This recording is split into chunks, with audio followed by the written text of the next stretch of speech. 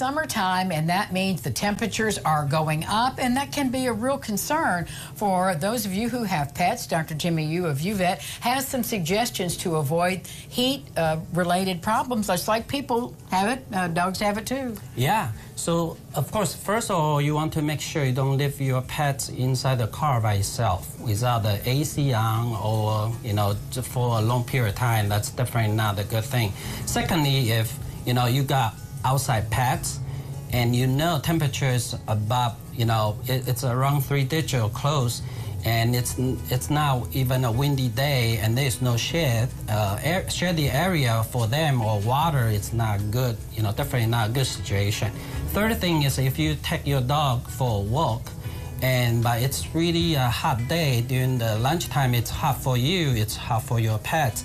And especially if you have pets, they are flat faces, like Boston Terrier, Frenchies, or cats, Persian. Those are pets you want to especially watch for because their breathing system is very different from others, and they will get heat stroke much easier than other pets. And so heat stroke, very serious. What are the signs?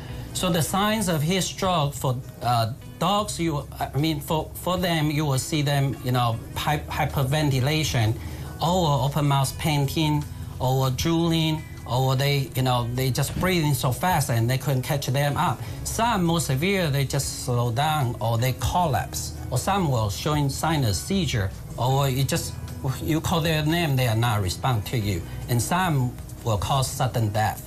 Right, it can be that hot. So you have some items here to kind of help alleviate the heat that's infecting your pet? Absolutely. This is something not say, okay, I could do everything at home. No, this is for, when that happens, first call the vet office, let them know you're coming. Secondly, before, on the trip to the vet office, grab some of the household items. If you got alcohol, you could put in the, towel or the paper towel, just rub on the side, area.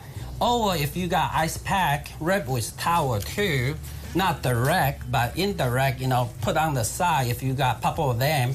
Or if you got the, kind of water, we don't want cold water because that drop the temperature too fast. We want just kind of, just like a cool water, not cold, without the ice pack. So it could lower the temperature. We want to lower the temperature kind of gradually because when you are doing this, they need to be close monitor, and you don't want to drop the temperature too quick. That's not good too.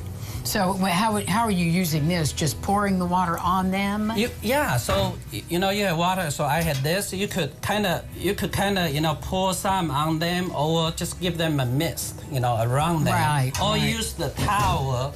You just kind of squeeze on them on the side. Not the whole body soaking wet, that kind, but it's, if you have somebody help you on the way to the vet office, that's the best. If it's not, you just need to be kind of creative. Maybe, if you got a big, large towel, them with water, cover them, and just, there you go. Get to the dock as quick as you can. But how do you treat it when they get in the door? So when they got here, we need to make sure their temperature is right. And like I say, it depends on the temperature. Some we will drop their temperature, body temperature a little cooler. Some we draw, if it's not as urgent, we will draw blood and see how bad they are and do our exam and kind of go from there. Usually we need to try them.